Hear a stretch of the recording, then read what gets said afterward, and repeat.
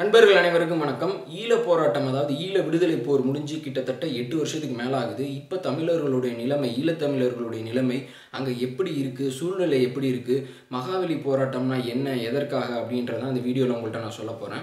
இந்த விஷயத்துக்கு இப்போ நான் வர்றதுக்கு முன்னாடி ஆரம்ப காலகட்டத்தை பார்ப்போமே.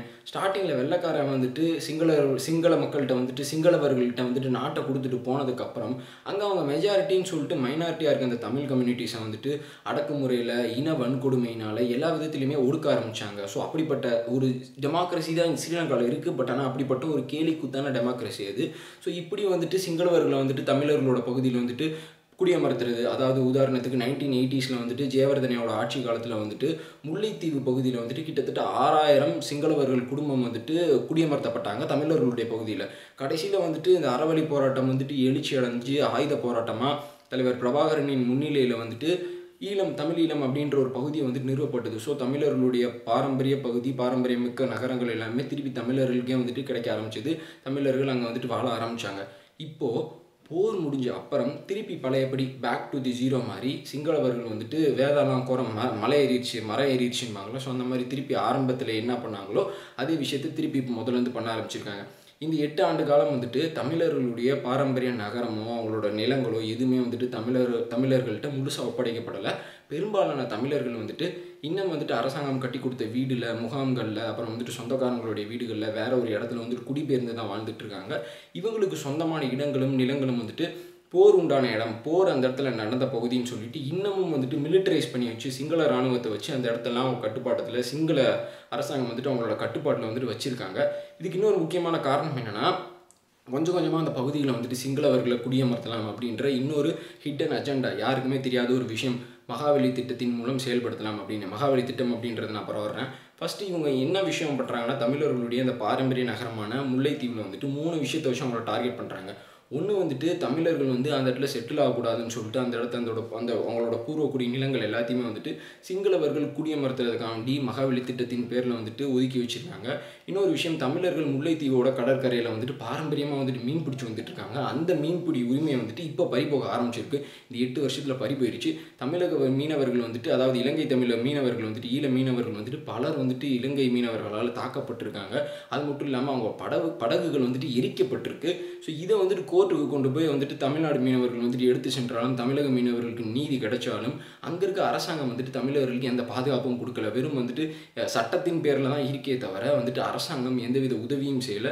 ஸோ இப்போ தமிழக மீனவர்கள் பாரம்பரியமாக முல்லைத்தீவில் மீன் பிடிச்சிட்டு இருக்கவங்க இப்போ அந்த இடத்த விட்டு போக வேண்டிய சூழ்நிலை வந்திருக்கு. ஸோ ஒரு பக்கம் நிலத்தை அபகரிக்கிறாங்க, ஒரு பக்கம் மீன்பிடி உரிமையை பறிக்கிறாங்க, இன்னொரு பக்கம் இது எல்டிடியோட அவங்களோட அந்த நினைவிடம் இருக்கும்ல சமாதியெல்லாம் பேத்தெடுத்து இடிச்சுக்கிட்டு இருக்காங்க, அவங்களோட சுவடுகளே இருக்கக்கூடாதுன்னு சொல்லிட்டு. ஸோ இதை ஒரு ஜேர்னலிஸ்ட் போய் ஃபோட்டோ பிடிச்சிருக்காரு, என்ன நடந்துட்டு இருக்குது அப்படின்ற செய்தியில் போடலான்னு. பட் ஆனால் அவரையும் பிடிச்சி வச்சு இந்த மாதிரி வேலையெல்லாம் ஈடுபட்டேன்னா உன்னோட நாட்கள் குறைவு தான் அப்படின்னு சொல்லிட்டு அவரையும் மிரட்டியிருக்காங்க.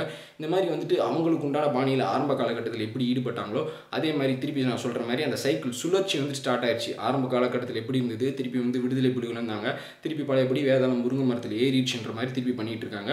அது மட்டும் இல்லாமல் வடக்கு பகுதிகளில் பெரும்பாலான பகுதிகளில் தமிழர்களுக்கு உண்டான இடத்துல இவங்க ஆதிக்கம் செலுத்திட்டு இருக்காங்க. குறிப்பாக மன்னார் பகுதியில் தமிழர்களை திருப்பி பணி அமர்த்தலாம், அந்த இடத்துல ரீஹாபிலிட்டேட் பண்ணலாம். பட் ஆனால் அந்த இடத்துல தொல்லியல் ஆய்வு நடக்குது, ஆர்கியாலஜிக்கல் எக்ஸ்கவேஷன்ஸ் நடக்குதுன்னு சொல்லிட்டு அந்த இடத்தையும் தமிழர்களுக்கு கொடுக்காம வச்சுட்டு இருக்காங்க. ஸோ இந்த விஷயங்கள் எல்லாமே தமிழர்களோட மனதில் ஒரு எப்படி சொல்கிறது கும்புரெல்லாம் வெளிப்பாடு தான் இந்த மகாவலி ப்ரோட்டஸ்ட், அதுக்கு எதிரான ப்ரோட்டஸ்ட். சரி, இந்த மகாவலி ப்ரோட்டஸ்ட்னா என்ன அப்படின்னு கேட்டுக்கிட்டிங்கன்னா, அதாவது வடக்கு பிராந்தியத்தை நான் வளர வைக்கிறேன்னு சொல்லிட்டு ஒரு 30 ஆண்டாக இருக்கிற ஒரு ஸ்கீம், 30 வருஷமாக இருக்கிற ஒரு ஸ்கீம். ஸோ இந்த ஸ்கீமில் வடக்கு பகுதியில் வளர்ச்சியை கொண்டு வரேன்னு சொல்லிட்டு அங்கே இருக்கிற மக்களை தமிழர்களை விரட்டி அடிச்சுட்டு சிங்களவர்களை குடியமர்த்துறது பேர் தான் இந்த மகாவலி திட்டம். பட் ஆனால் இவங்க நீர்ப்பாசனம் செய்கிறேன், விவசாய புரட்சி செய்கிறேன், அப்புறம் டேம் கட்டுறேன், இங்கே இருக்கிற மகாவலி நீர் தண்ணியை அந்த பக்கம் கொண்டு போகிறேன் அப்படின்னு பல காரணங்கள் சொல்கிறாங்க. பட் ஆனால் முதல் முறையாக இந்த ஜூலை 31 தமிழர்களுக்கு சொந்தமான இடத்த மகாவலி திட்டத்தின் பேரில் 8 சிங்களவர்களுக்கு கொடுக்க முனைஞ்சிருக்காங்க. ஸோ இது தெரிஞ்ச தமிழர்கள் பயங்கரமாக போராட்டம் பண்ணியிருக்காங்க. எப்படி எங்களுக்கு எதிராக நீங்கள் கொடுக்கலான்னு சொல்லிட்டு அந்த இடத்த அவங்க ஆக்குப்பை பண்ண வந்தவங்களை எதிராக நின்று இவங்க இது பண்ணி கான்ஃபரன்ஸ் பண்ணி முடியவே முடியாதுன்னு சொல்லி நிறுத்திருக்காங்க, தடுத்து நிறுத்தியிருக்காங்க.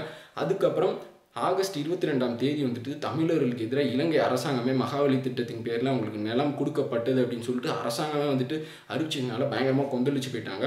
ஸோ ஆகஸ்ட் 28ஆம் தேதி வந்துட்டு ஒரு பெரிய ப்ரொட்டஸ்ட், ஆயிரக்கணக்கான மக்கள் வந்துட்டு பங்கேற்கிறாங்க, தமிழக அரசியல்வாதிகள் பங்கேற்கிறாங்க, அங்கே இருக்க இலங்கை தமிழ் அரசியல்வாதிகள் பங்கேற்கிறாங்க. இந்த மாதிரி எல்லாருமே வந்துட்டு ஜாயின் பண்ணுறாங்க. ஸோ இப்போ இதுதான் போயிட்டுருக்கு. ஸோ ஆகஸ்ட் 28ஆம் தேதி நடந்த அந்த ப்ரொட்டஸ்ட் தான் மகாவலி ப்ரொட்டஸ்ட். இந்த 10 வருஷம் இவங்களோட இதுக்கு எதிராக நடந்த ஒரு எப்படி சொல்கிறது வெளிப்பாடுனே சொல்லலாம். ஸோ இவ்வளோ நாளாக வந்துட்டு மறைமுகமாக கார்னர் பண்ணிட்டு இருந்தவங்க இந்த மகாவலி இது திட்டத்தின் மூலயமா வந்துட்டு முதல் முறையாக வந்துட்டு அவங்களுக்கு கொடுக்க போகிறோம், அதாவது தமிழர்களுக்கே கொடுக்கல, அவங்களுக்கு கொடுக்க போகிறோம் அப்படின்னு சொன்னதுனால வந்த இதுதான் வந்துட்டு ஸ்பார்க் தான் இது. ஸோ இது வந்துட்டு அறவழி போராட்டம் வந்துட்டு இதோடய நின்றக்கூடாது. ஜல்லிக்கட்டு போராட்டம் மாதிரி அறவழியில் நம்ம மக்கள் வந்துட்டு முன்னெடுத்து செல்லணும். திருப்பி வந்துட்டு பழையபடி வந்துட்டு இலங்கை அரசாங்கம் இதுக்கு முன்னாடி எப்படி செஞ்சாங்களோ அந்த இடத்த வந்துட்டு தயவு செஞ்சு கொடுத்துடவே கூடாது. எல்லாமே வந்துட்டு அமைதியான முறையில் நிகழணும் அப்படின்றதான் நம்மளோட ஒரே வேண்டுகோள். ஸோ இதுதான் வந்துட்டு இப்போ இலங்கையில் நடந்து வந்துட்டு இருக்க விஷயம். இது பேசுறதுக்கு முக்கியமான இன்னொரு காரணம் என்னென்னா, இலங்கை அந்த இனவெறி பிடிச்ச கூட்டத்துக்கு வந்துட்டு அங்கே எப்படி நடக்கிற விஷயத்த வந்துட்டு மீடியாவில் சொல்லாமல் எல்லாத்தையுமே மறைச்சி வச்சு வந்த பழக்கம் தாங்க. ஸோ இந்த விஷயமே வந்துட்டு நெட்டில் போட்டானா ஒரு சில தமிழ் வெப்சைட் ஆர்டிகல்ஸ்லாம் தான் வருது. இலங்கை அரசாங்கம் எதையுமே வந்துட்டு சட்ட ரீதியாக வந்துட்டு வெளியிட மாட்டேங்கிறாங்க, எந்த செய்தினாலும் சொல்ல மாட்டேங்கிறாங்க. ஸோ இதுதான் இப்போ அங்கே இருக்க மக்களுடைய நிலை.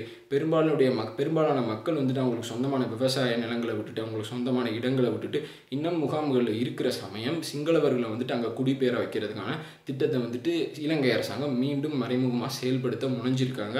ஸோ அதுதான் முக்கியமான காரணம். ஸோ இது வந்துட்டு இப்படியே தொடர்ச்சியாக போய்கிட்டே இருந்ததுன்னா இதுக்கப்புறம் இன்னும் போராட்டம் இதோட பல மடங்கு பயங்கரமாக பெருசாக வெடிக்கிறதுக்கான வாய்ப்புகள் இருக்குது.